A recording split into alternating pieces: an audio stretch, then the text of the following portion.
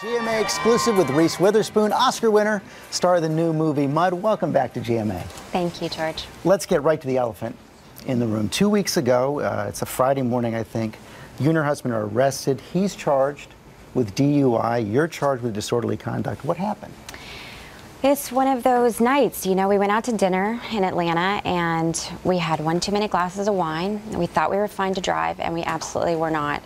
And it's just completely unacceptable and we are so sorry and embarrassed and we know better and we shouldn't have done that. You thought you were okay. That's why you didn't. I mean, a lot of people wondering, why didn't you call a car service, call a cab? Absolutely. And, you know, it was just poor judgment. And I think, you know, we made a mistake and it is something that absolutely never happen again.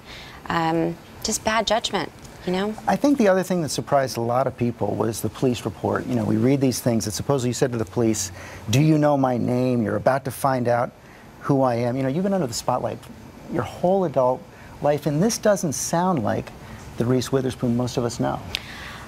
I know, I agree. I have no idea what I was saying that night. I saw him arresting my husband and I literally panicked. And I said all kinds of crazy things. I told him I was pregnant. I'm not pregnant. I said crazy things. And if you only hear me laughing because I have no idea what I was talking about. And I am so sorry. I was so disrespectful to him. And I have police officers in my family. I work with police officers every day. I know better. And it's just unacceptable. Have you had any contact with the police there? Absolutely, yeah. Yesterday, you know, I spoke to them and again just said, you know, there's no reason to be disrespectful to a police officer. I think all I can say is I was just panicked. Well, one final question, and a lot of people want to know this as well. You talk about the big lesson learned. I think one of the hardest things for anyone caught in a situation like this is how do you talk to your kids about it, your older children? I have to say that's the hardest part about it, and having to tell our kids and, you know, just embarrassed, you know, and we have to say, you know, when you make a mistake, you take responsibility, and we are taking responsibility and doing everything in our power to make it right, and you know, you just have to be honest with them, and that was definitely the hardest part. And the lessons learned? There's so many lessons learned, you know, absolutely, and, you know, I will always, when a police officer tells you to stay in the car, you stay in the car. I learned that for sure. You know, I think I've played a lawyer in a movie so many times. I think I am a lawyer. And clearly I'm not a lawyer because I got arrested. So, no, yeah, so I learned a lot. Let's talk about Mud. It is a rich and moving movie. We saw it last night, set in the deepest South, rural Arkansas. This is a world you know. Yes, well, I'm from Nashville, Tennessee, and when I read this script, it just so touched me. It's about where I'm from and about these young boys coming of age and learning what love is. And it was a great opportunity to work with Matthew McConaughey, too. And he's fantastic in it as well. And that's what's so interesting about the movie. It starts out as kind of an adventure story for the boys, but then it really does become all about love. You play Juniper, pretty hard girl, right at the center of the story, the love of Matthew McConaughey's life.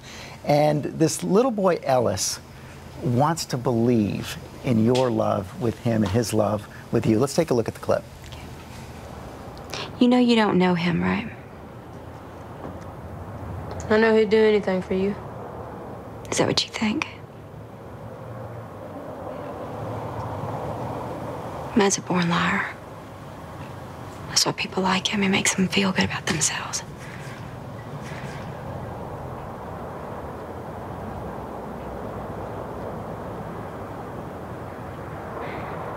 I do love him. He wants to believe that, too. Yeah, you know, it's that time in your life when you're 14 and you're learning what love is. And he's so great, that actor, Ty Sheridan. He's just amazing. This is really one of his first roles, right? Yeah, he was in Tree of Life as well. But this is a really breakout performance for him. And Matthew McConaughey, boy, he's been taking on all these chances, it seems like. And this one, I don't know, to me, this is the breakout performance. I know. It's so exciting to see Matthew. He's working so hard and doing such incredible work. And I'm just honored I got to work with him because, you know, two Southern people, we've always sort of been satelliting each other, and we finally got to work together. You never worked together before? No, we hadn't, but we'd known each other. So. And the critics are saying, and I have to agree on this one as well, this is your best performance since Walk the Line. What did you tap into here? You know, she's just sort of a feisty Southern woman, which I can relate to. So yeah, no, it was just great. It was great to get back to my roots and work with Jeff Nichols, a filmmaker who makes movies about the South that are so beautiful, and it was just a great experience. You're also a new mom. Tennessee James, what, a little over 7 months old now? Yes, little Tennessee, yes. He's doing well? Yeah, he's doing really well, getting so big. And So what's next? Well, I'm doing a movie right now called The Good Lie, and it's about the Lost Boys of the Sudan and how they, 3 of them came to America and sort of got used to being Americans, and we're just having a great time. I'm going to head to Africa and do a little research there about Sudan. Well, thank you for making time for us. Thanks for coming back, and thanks for being so straight about all this. Thanks, George. Thanks Reese for the Witherspoon. opportunity. Absolutely.